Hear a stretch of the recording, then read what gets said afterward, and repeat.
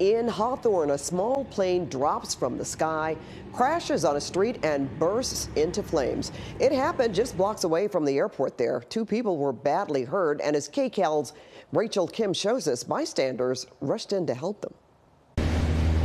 This is crazy to be able to find out that I thought, well, what was a car crash? It was a plane crash. Daylight shed light on what really happened on 126th Street near Hawthorne Boulevard. The NTSB says just after 12:30 Friday morning, this single-engine plane crashed and burst into flames shortly after taking off from Hawthorne Airport. Two people were on board and were taken to the hospital in critical condition. He was actively on fire. He was actively engulfed in flames.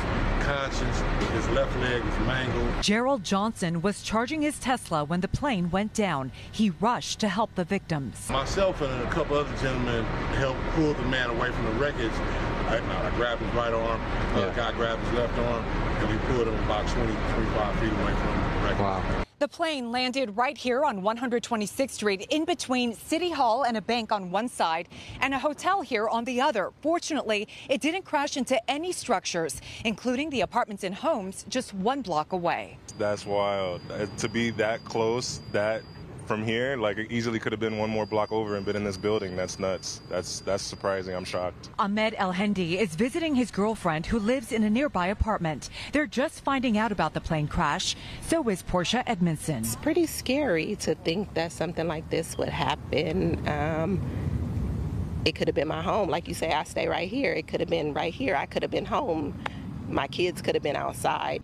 We traced the plane's tail number to the last registered owner, who told us over the phone he was shocked to hear about the crash. He said he sold the plane a few weeks ago and that there had been no issues with it and that the new private owner was having a mechanic check it out as well. I hope that the 2 people that you said were involved are okay and that they can make it through.